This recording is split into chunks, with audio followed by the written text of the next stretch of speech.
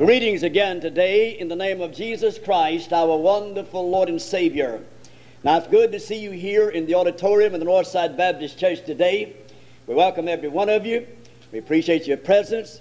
We have another spring day, looks like today. It's a good day to be in God's house. And you that's listening out in the radio listening audience, we most certainly appreciate you tuning in to the Northside Baptist Church Hour. I hope that you'll enjoy the hour coming up and you'll get on your phone and call others, have them to tune in. Now we have a list of our cassette tape. Now, tape number today will be number 159. Tape number 159 is the tape today, both music and message. You can write in and get these tape by sending in a gift of $3 for each tape. Maybe many of you received a tape recorder for Christmas. I hope you did, and be getting some of these tape and listening to them and letting others do likewise. Now, you can write in and get these tape. If you'd like to have a list of our cassette tape, just write in and request it. We'd gladly send you a list. I do have some 158 tapes listed. I have maybe 100 more that's not listed. I'd be delighted to send you a list of about 158 of our tape if you write in and request them. You might see some on the list that you'd like to have that could be an inspiration to you. Now, if you have your Bible today, I want you to turn to the book of Isaiah chapter 6. It's page 718 in the original Schofield Reference Bible. Isaiah chapter 6. There's a man and his wife one time, or elderly couple. They went to church and people noticed them sitting there holding hands. Somebody sitting behind them said, "You know, that's most certainly a lovely couple up in years like that." And they sat there and hold hands. The lady turned and looked back and said, "It's not love." Said, "I'm just holding his hand to keep him from popping his knuckles during the church." And so sometimes you might get fooled, you know, when you see things happening and people doing things. And so she didn't want him to be cracking his knuckles while the preacher's preaching, so they just held hands during the service. Well, that's a good way, I guess, to prevent that from happening. Isaiah chapter 6, beginning with verse 1. In the year that King Uzziah died, I saw also the Lord sitting upon a throne, high and lifted up, and his train filled the temple. Above it stood the seraphims, and each one had 6 wings. With twain he covered his face, and with twain he covered his feet, and with twain he did fly. And one cried unto another and said, Holy, holy, holy is the Lord of hosts. The whole earth is full of his glory. And the post of the door moved at the voice of him that cried, and the house was filled with smoke. Then said I, Woe is me, for I am undone, because I am a man of unclean lips, and I dwell in the midst of a people of unclean lips. For mine eyes have seen the King, the Lord of hosts. Then flew one of the seraphims unto me, having a live coal in his hand, which he had taken with the tongues from off the altar. And he laid it upon my mouth and said, Lo, this hath touched thy lips, and thine iniquity is taken away, and thy sin is purged. Also I heard the voice of the Lord saying, Whom shall I send, and who will go for us? Then said I, Here am I, send me. And he said, Go and tell this people, Hear ye indeed that understand not, and see ye indeed but perceive not. Make the heart of this people fat, make their ears heavy, and shut their eyes, lest they see with their eyes, and hear with their ears, and understand with their heart, and convert and be healed. Then said I, Lord, how long? And he answered, Until the cities be without inhabitants, and the houses without man, and the land be utterly desolate. And the Lord have removed men far away, there be a great forsaking in the midst of the land. Now that's reading from Isaiah chapter 6, verses 1 through 12. I'm going to take a phrase out of the first verse and use that today as my title. In the year. Notice the first 3 words, in the year. In the year. We'll soon be entering into a new year. Now I want you to keep that phrase in mind, in the year. Now this will be tape number 159. I failed to give my mailing address. Virgil Edwards, P.O. Box 501, Athens, Georgia. 30603 is the zip code number. If you'd like to have this tape and the singing, you write in and get it next week. We'd be glad to send it to you in appreciation for your support to this ministry of a $3 gift for the tape. In the year. Now, in the year coming up, 1985, that year is going to elevate some few people to heaven. That year is going to sink millions into hell. That's happening every year. As the years go by, 1984 exalted some few to heaven, and it sunk millions into hell. The same thing is going to happen in 1985.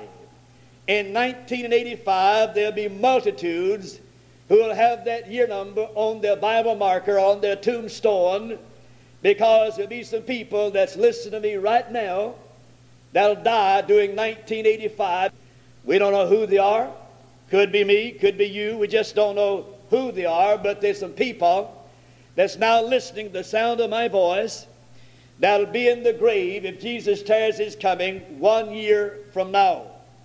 Now, what I want to encourage you to do is to stay busy for God during the coming year. Who knows, the Lord may come in 1985. And who knows, God may call you home in 1985. And the Bible said in the year. Now, it's in the year that King Uzziah died that Isaiah saw the Lord. I don't know why he hadn't seen the Lord before then, but he saw him in the year that King Uzziah died. Maybe he'd seen him before, I don't know. But there's one thing certain, he saw the Lord in the year that King Uzziah died. You never did like to see things happen like that to cause people to turn to God, but it does many times. A lot of times people never touched. They never turn to God until somebody in the family dies. Then they begin to think about eternity. You hate to see a child, a mother or dad, a brother or sister taken out of the family to get the unbelievers to begin to think about eternity. But that happens. Many years ago in the city of Greenville, South Carolina, as a young Christian, I was doing some personal work, knocking on a few doors one afternoon. I approached this home, I knocked on the door. Beautiful young lady came to the door, young mother. I introduced myself and I told her who I was. And I was out working for the Lord and invited her to the church and to the Lord. She said she was not saved. And when I got ready to leave, I said to her, I said, I live down the way here. And if you ever need me about anything, I want you to feel free to call on me if I can help you in any manner. She thanked me very kindly and closed the door and went back in the house, and I went on my way. It wasn't very long after that until one morning real early, someone knocked on my door. I went to the door, and there stood this lady weeping, and her husband.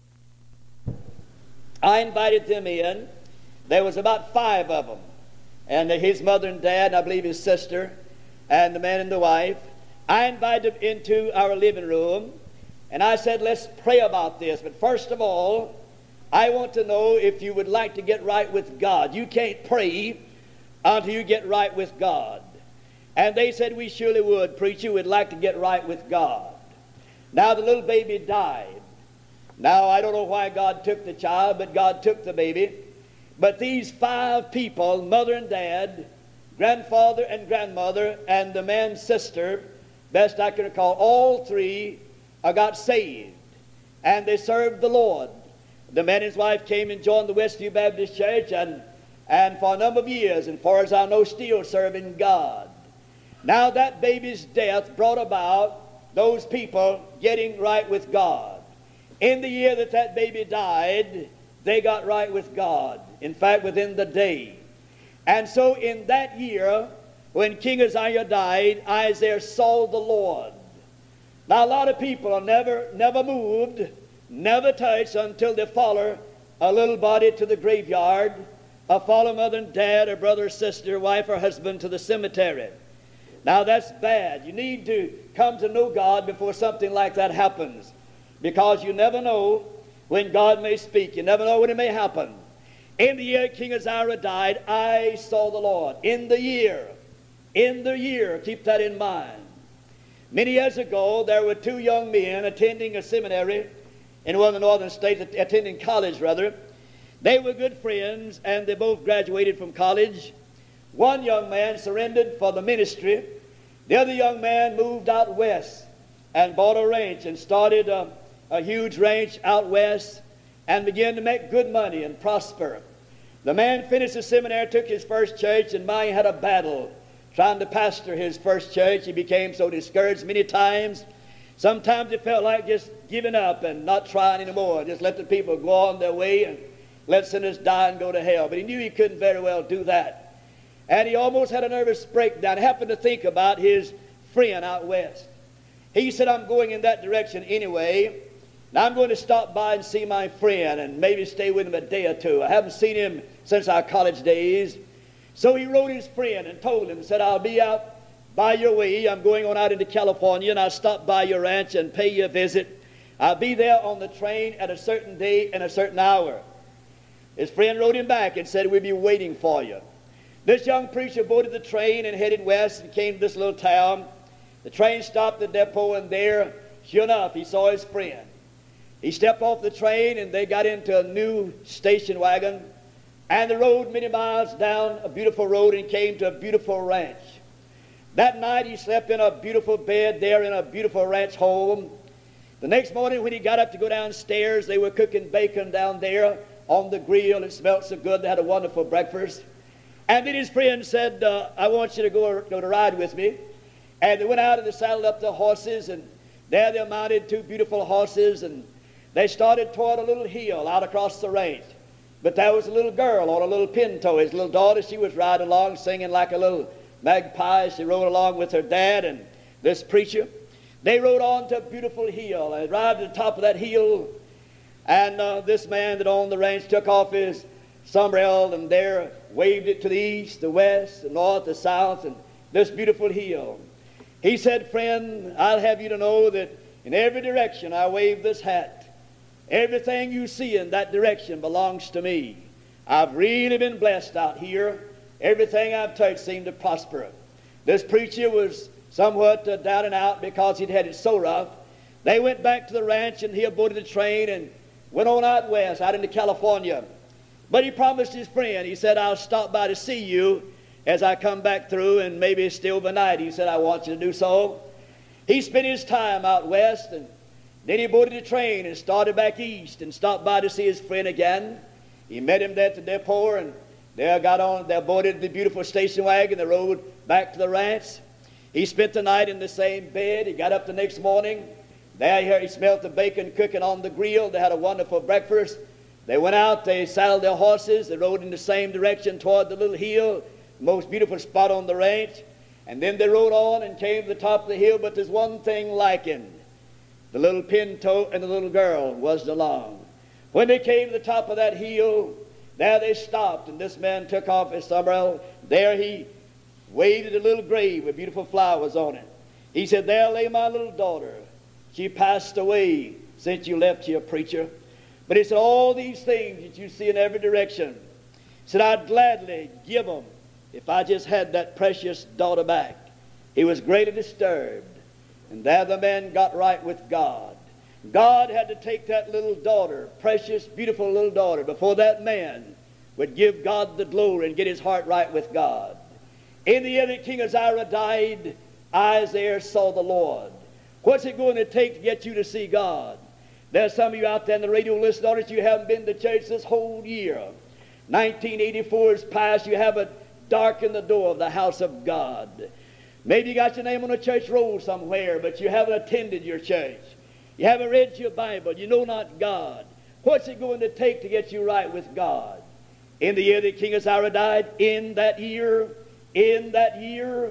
he saw the Lord. What's it going to take? In 1985, will God have to move in and take some member of your family out of your home, and you have to follow that loved one to a cemetery before you'll see God? In the year King Uzziah died, Isaiah saw the Lord. I hope that won't be the case. I hope you'll think about it and get right with God before God moves in and touches some member of your family to put you to thinking, to shake you up, to get your mind on God, and let you know what you ought to do. You ought to make a New Year's resolution. Next Sunday is the first Sunday of the New Year. You ought to determine by the help and grace of God that you'll be in God's house, that you'll get right with God if you're not right with the Lord. And you be faithful in serving God, because you don't have much longer to live. We're moving on now year by year, and they move so quickly. And somebody's going to be elevated to heaven. And somebody's going to sink into hell this coming year. Where will you go if God calls you? In the year that King Uzziah died, I saw the Lord. I hope someone won't have to die before you can see the Lord. Many years ago, there's a great preacher in North Carolina, in Shelby, North Carolina. He was called Daddy Brock. He was a powerful preacher. But as a young man, God called him to preach. He said, no, I won't do it. He rebelled against God. He refused to preach. He refused to obey God, knowing God had called him to preach, but he wouldn't preach. He had a beautiful 11-year-old daughter. She was a little doll. She died suddenly. They carried that little 11-year-old girl out to the grave. They placed the little body down in the cool earth. They put the dirt back upon her body. They placed those flowers upon that dirt. This young preacher at that time fell down on his knees, throwed his hands upon those flowers on top of that grave. He said, oh God, I know why. I know why my baby daughter is under those sods. You called me to preach years ago, Lord, and I didn't do it. I know why, God, but I'll promise you, Lord, from this day on, I'll do what you call me to do. And that man surrendered anew to preach the gospel. He said, I could have preached and had my little daughter with me. And now I'm going to preach without her, but Lord, I'll preach.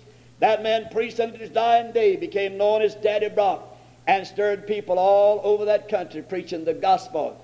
But God had to pick from his home that little 11-year-old daughter to get that man to do what God wanted him to do. In the year King Uzziah died, I saw the Lord. In that year, I saw the Lord. What year is God going to knock on your door? God's going to speak to you. God's going to touch somebody in your family. Will it be 1985? It may. If I were you, I'd do something about it before that year even got here. Now, he saw the Lord when King Uzziah died. Then in verse 4, he saw something else. He saw the power of God. The post of the door moved at the voice of him that cried, and the house was filled with smoke. Not only you need to see God by faith and know God by faith as a born-again believer, but you need the power of God. This preacher needs power with God. You need power with God. Every Christian needs power with God. There is power for use in God's work. We're living a firecracker life in an atomic age. We need power with God Almighty. Dwight L. Moody preached for a number of years, saw little result. One day walking down the street in New York City while he's making up some money, where his property had been burned and a whole block burned in Chicago by the Great Chicago Fire. He was trying to gather a little money to help the people that were homeless. Walking down that street, many times he had prayed for power. He said, oh God, I want power. I need power to do the job. While walking down the street there in New York, the power of the Holy Spirit of God came upon him. He felt God's presence. He began to praise the Lord. Tears trickled down his cheeks, and he saw an old empty building there beside the street, and he turned and ran into that building, praising God, shouting the victory. And he said, God, I can't take any more. Stay your hand. Thank you, God, for your power. After that, he said, I'd rather die, I'd rather be buried than to try to serve God like I was serving him without his power. He said, I'm so glad that God gave me the power to do the job. Now, that power is not for preachers only. That power is not for deacons and teachers only. Holy Ghost power is for every born-again believer. That is your divine birthright. The Bible says, be ye filled with the Spirit. And when you're filled with God's Spirit, you're going to see things move by the hand of God as you serve the Lord. I don't care what it is. It may be on your job. Things may be different. It may be in your home. Things may be different. And to be certain, it'll be different in your life.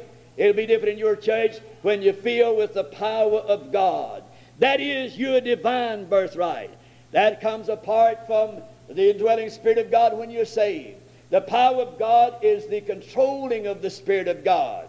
That's what it means to be filled with the Holy Spirit, is that you're completely controlled by the Spirit of God.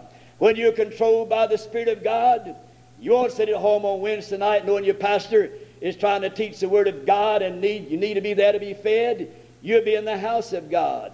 When you're controlled by the Spirit of God, you won't be sitting at home on Sunday night when you know you ought to be in God's house.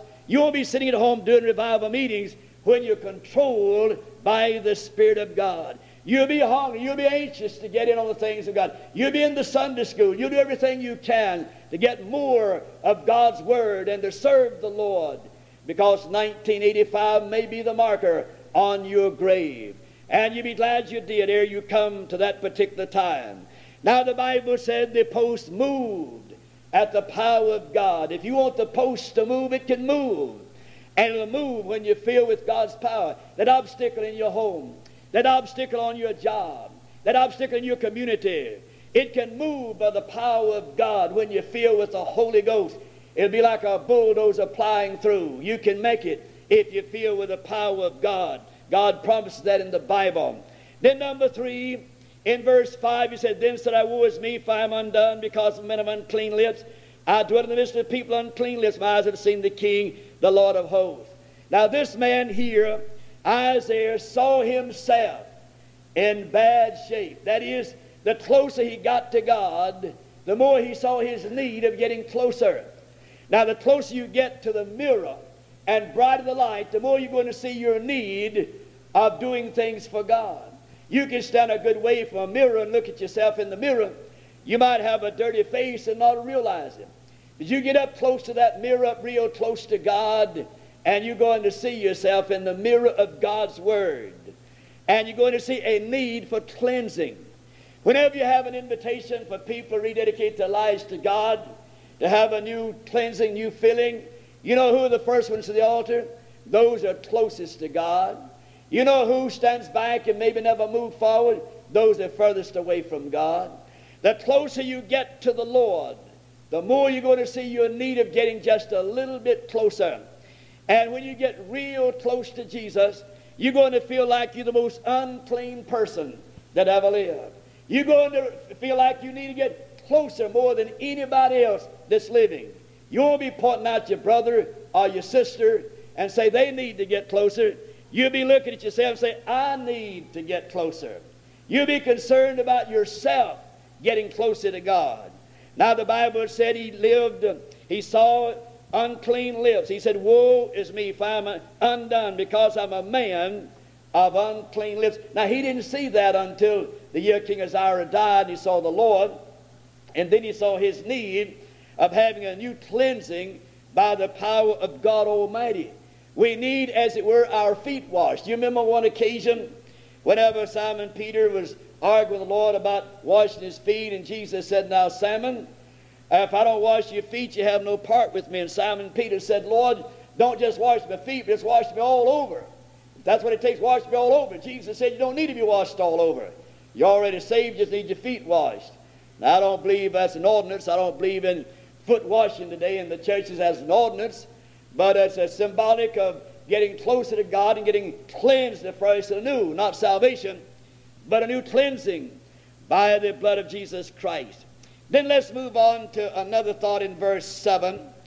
And he laid it upon my mouth. That is, he's had a coal of fire. In verse 6, then flew one of the seraphims unto me, having a live coal in his hand, which he had taken with the tongues from off the altar, and he laid it upon my mouth, and said, Lo, this has touched thy lips. Thy iniquity is taken away, and thy sin is purged. Now here, when this man saw his need, then he got a new cleansing. The seraphim took off the altar a coal of fire and touched his lips. You're not going to get a new cleansing and a closer walk with God until you see your need. You'll never be filled with the Spirit of God until you're thirsty to do so. Jesus said, him that thirsts, let him come unto me and drink. You'll never get closer to God if you have a desire to do so. You must have that desire. And if you have that desire, then, beloved, you can get closer to God. Like the little preacher's boy. The pastor would go into the study, and then when he opened the door to leave, there lay his little boy down at the door.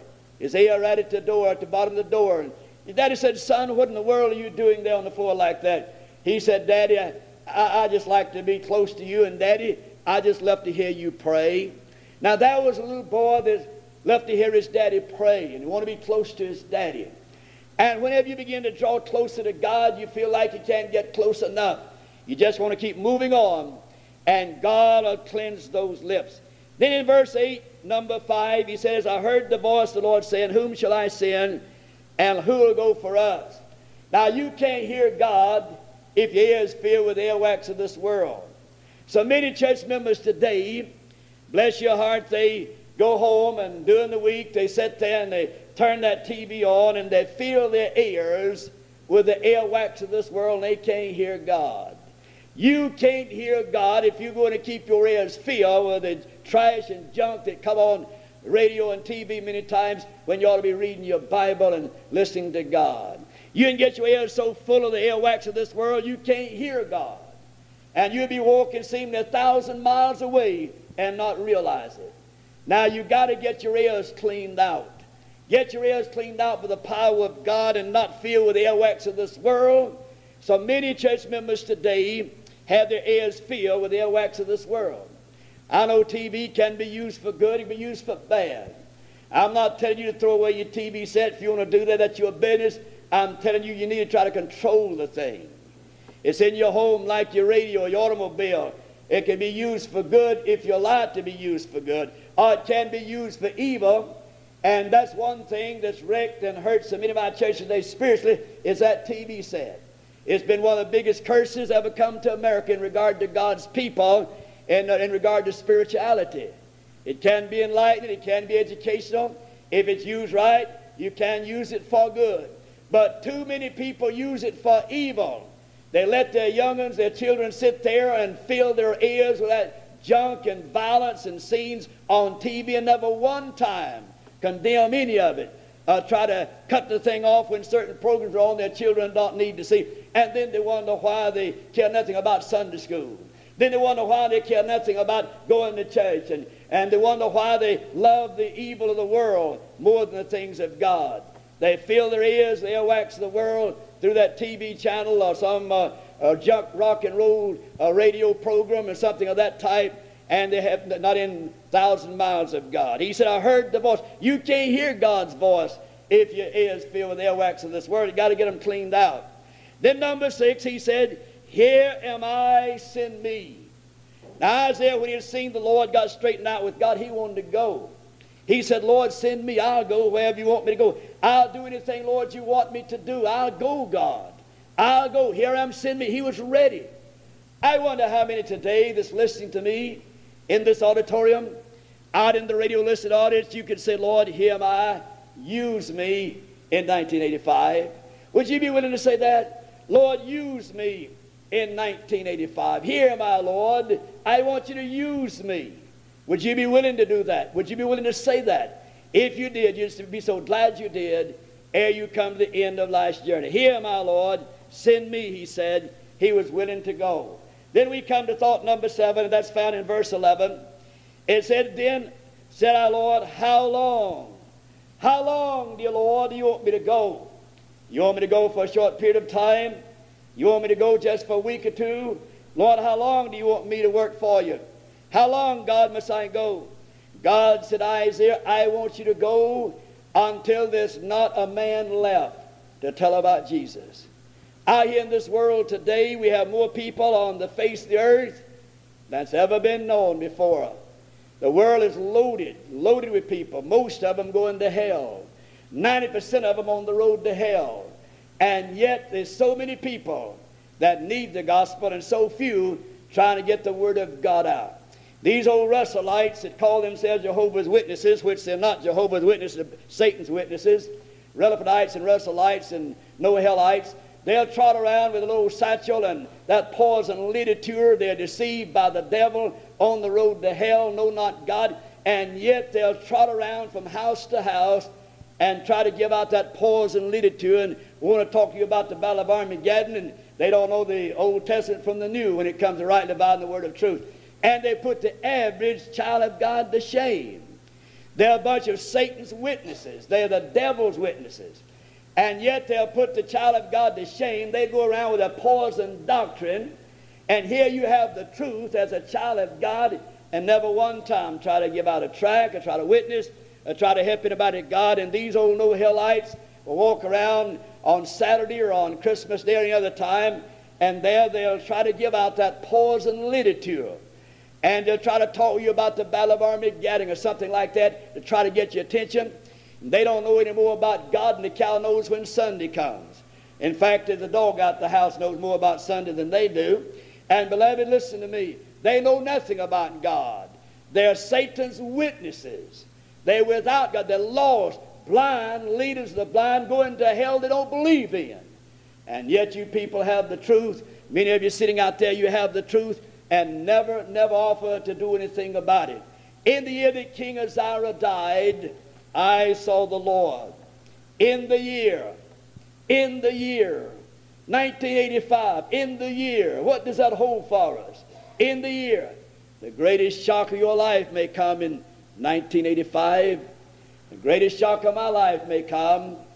The greatest blessings may come. The greatest tragedy may come. In the year that King Uzziah died, he saw the Lord. Is somebody going to have to die? You out there in the radio listener, is somebody going to have to die in your home before you'll ever get right with God and go to God's house? Is that going to happen? In the year that King Uzziah died, I saw the Lord. Let's stand our feet. Dear Father, I pray in Jesus' name that you'll take the message and that you'll use it to thy glory. May thy name be honored. May Jesus be glorified. Our Father, help us to see the Lord by faith. May somebody in the radio listen ought to see the Lord by faith. Dear God, I pray in Jesus' name that you'll use this message today to the glory of God. In Christ's name I ask it, amen. Now Debbie's playing for us on the organ. As she plays, if you're in this building, if God has spoken to you today about anything, and you feel that you need to come down here and let me help you to Christ, back to God, or anyway, if God has spoken to you, I've given you the message. Now it's up to you to respond to the invitation. How about it?